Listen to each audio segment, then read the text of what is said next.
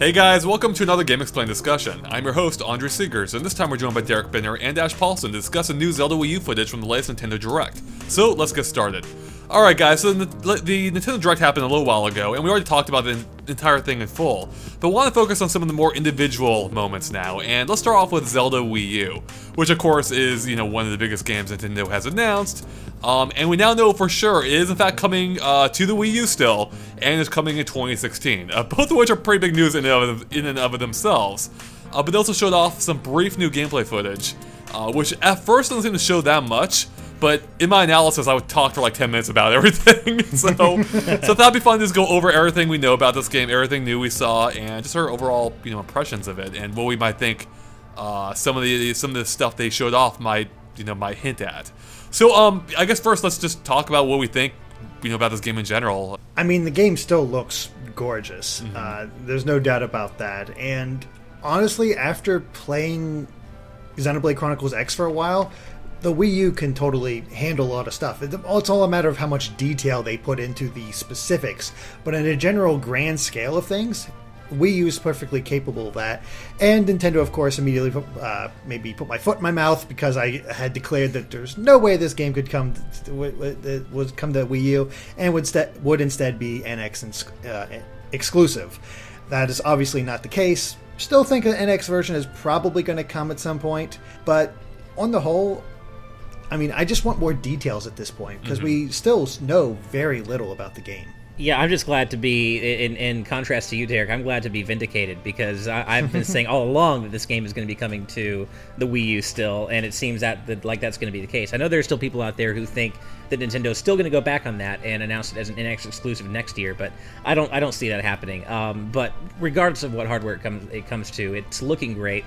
It really does seem like there is a truly grand sense of adventure here with just the size of the world and just kind of how detailed it is. Like you were saying in your analysis, Andre, like how you can see every individual blade of grass, and we can see that Link is or whoever that is really carrying a bunch of equipment with him, like adventuring equipment, like a sleeping bag for instance. So that's not something that Link has done before, and if you're right in the analysis of that tent that you can see in the distance is maybe Link's base of operations, there is a real sense of kind of adventuring and in a realistic sense where Link needs to kind of keep all of his equipment with him and manage his supplies and things like that. So of course we're assuming a lot from 10 seconds of gameplay footage, but it does seem like things are kind of heading in that general direction where there's kind of an element of survival or an element of realistic adventuring, in a sense, you know what I mean? I totally know what you mean. I mean, I mentioned Metal Gear Solid 3, or I mentioned the idea of there being stealth in the game with how there's all the grass around, how the world seems so alive and reacts to what you do. And I mentioned how in Metal Gear Solid 3 it has a similar mechanic, or what I think might be a similar mechanic, and where you can sneak through the grass. And that world also felt alive and had a survival mechanic in which you had to eat things constantly in order to maintain your stamina. And I'm almost wondering now if there's maybe more to that comparison than I thought at first. They talked before about how there being apples like in the trees, and go pick them if you want. Like, what if those are essential to maintaining like your stamina or something? I don't know if they'll go that far, but it does seem like they are greatly expanding the scope of this game beyond anything we've seen from Nintendo before, or from Zelda before, I should say. And I wouldn't be surprised if they do incorporate some more survival like mechanics of that nature in this game. At the very least, I mentioned, having like a base of operations, and even if that tent, which I'm not sure is a tent, it could be something else, so who knows. But even if that's not a tent, Epona like being so equipped with all that equipment really does make me think like she may be essential to how your inventory is managed this time. Because we've already seen a new type of inventory management system with a Link Between Worlds, with where you get any item at any time, but you only carry a few of them basically, right? Right. So they could be doing something along those lines, is taking it to the next level. Well, the whole idea of, that you had about not disturbing animals, it might tie into either hunting or attacking, because you could, I could see them introduce, Link as someone from a hunter tribe, and that's why he's equipped in such a way and has has a greater focus on his bow. So he could like theoretically crawl through the grass, set up shots, and then take stealth shots against animals for food, or setting up so you can fight moblins or enemies or whatever else you might come across, and have that whole advantage to acting more stealthy. Now, of course, you can get in there and attack because Link has a huge sword, as we saw in your analysis. Gigantic. We tried to identify that. The handle is like, the grip is so long, like there's so much room to put his hands on there, and then the blade is just out. Like there's no sheath or anything. It's weird. So much different from any other sword we've seen him carry. Man, I feel bad for opponent is getting like the worst like rug burn ever from that sword. Yeah, I mean, I feel like the only even somewhat close comparison is the Big Goron sword from Ocarina of Time, but even that's not really that great a comparison. We've never seen Link handle a sword like that. And some people did mention though that if you look at the handle, it does look like you do see some symbols that are reminiscent of the Goron symbols. So maybe it could be like a Goron weapon, maybe. I mean, who knows? I mean, that's... Right. But, I mean, it would make sense, but you're right, that is one of the other biggest swords we've seen in the game, so... Yeah, so, I mean, that would be interesting if they do add a more survival-type element to this game. Although it does, like, thinking about that, it also seems like that's very un-Zelda-like. But at the same time, this, you know, they have talked about how they want to make this game different, right? And that would be one way of doing it. At the least, though, I mean, this world just seems to be like so insanely detailed and so alive. I feel like it has to tie into the gameplay in some way. So at the very least, like I think there might be some kind of stealth-based thing here, with how everything in the world reacts to you. And you mentioned too, Derek, like sneaking up on enemies or something, or maybe I forget what you said exactly. But you give me an idea of how, in the original trailer, we saw even how the world could be like lit on fire by that giant boss enemy thing. And like, what if that plays an element too? Like, what if you can, you know, what if fires can start, or if you can start fires to either draw attention or, you know, to clear out an area, I guess. I mean, I don't know. Like, I just see, like, I look at this game, I see so much potential because we don't know much about it, but everything I see is so exciting, and just the attention and detail they're doing here. Mm-hmm. We need a nice just demonstration of what is possible, what their idea is for this game, because we have, you know, hints about what it could do, but we still haven't had them come out and say, okay, this is what we want to accomplish with Zelda Wii U. Mm-hmm. And yeah, I am dying for that moment. I mean, all we know for sure is that Aonuma keeps saying that it's going to be an open world with a twist. So right. I feel like it's not going to be a traditional open world, and there will probably be some greater level of focus than there is in most traditional open world games. So in that sense, I think that'll be a good thing, because I think Zelda needs that kind of focus. But I'm curious to see what that twist is going to be. I am too. I am really curious to see what he means by that. I mean, as a point on the analysis too, like, even though this does seem to be like a more open world, like, you can already tell how the mountains kind of form natural paths for Link to follow. So, I mean, I don't think it's going to throw you out, like, it's not going to be like one gigantic Hyrule feel from like Ocarina of Time. Like, it's going to there will still be structure to it. But yeah, I am really curious to know, yeah, as with you, Ash, like, what does he mean by that twist? Like, there's so many directions they could take that. And that, to me, that actually excites me, because I'm not actually that big of a fan of open world games in general.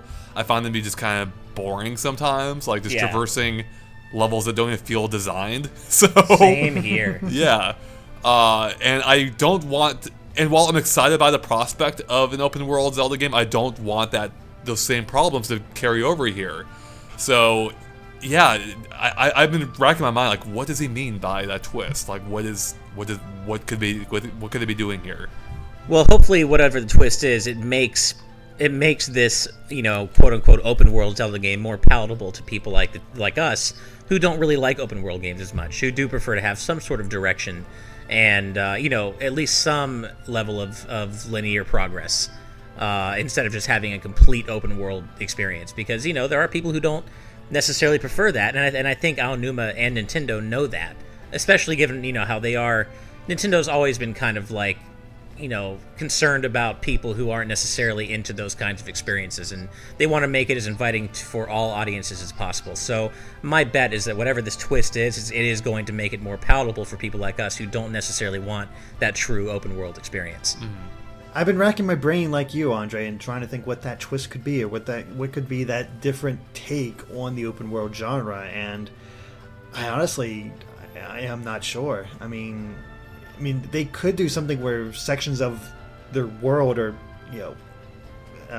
sectioned off until, you have a certain item or whatnot, but that just seems to fly in the face of what they want to do with this, like the whole purpose of open world. And Link Between Worlds, you could still travel around, but you just needed the certain item, and you could get that item and go wherever you needed to. It's definitely a conundrum, and I'm not sure how they'll solve that, but all the same, I'm still very curious how they're going to solve that. Yeah. Yeah, there's a lot of questions here. I mean, I was just thinking how we haven't even seen an interior environment in this game yet. Like, everything we've seen is taking place outside. We haven't even seen Hyrule Castle yet. Yeah. If there even is a Hyrule Castle. That's true. We don't really even know anything about this version of Hyrule, or where in which timeline it takes place. Or I have to say that for whatever reason, I can't really pinpoint it. I am getting a prequel vibe from this game so far, just from the footage we've seen, and I certainly can't hold on. Back that up. The prequel to what?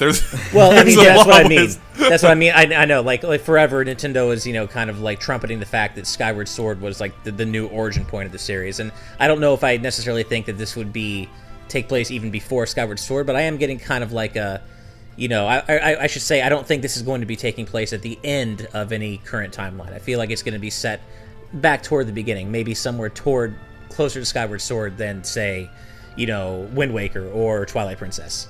Oh, I definitely agree. I mean, I pointed out before, I can't remember everything I've said in all these analyses, but there have been a few comparisons to Skyward Sword already that I've made, including most recently with that, or the most recent tie-in I had is with that book we saw on Link that seems to have this blue jewel in it that reminded me of the energy that we saw in Skyward Sword with the involving the time stones or time crystals or whatever they were. I think they're called the time shift stones, right, or something. Yeah, time shift stones, I believe, something like that. Yeah. And who knows if that's actually related or not. But before that as well, we saw in the gameplay segment a bridge that looked very similar to the Bridge of Eldin from Twilight Princess, except it appeared to be completely undamaged. So which would suggest to me it is a precursor to that game at the least. So maybe it could be slotted between the two, right? Between Skyward Sword and Twilight Princess, maybe. Well, then you get into the whole debate about whether it takes place before or after the split in Ocarina of Time, though. Oh, God. Oh, let's not bring the timeline into this. I know, right? I've always been working under the theory, just after seeing this game, that it likely takes place sometime after Skyward Sword, but still before Ocarina of Time. That's kind of what I'm thinking, too.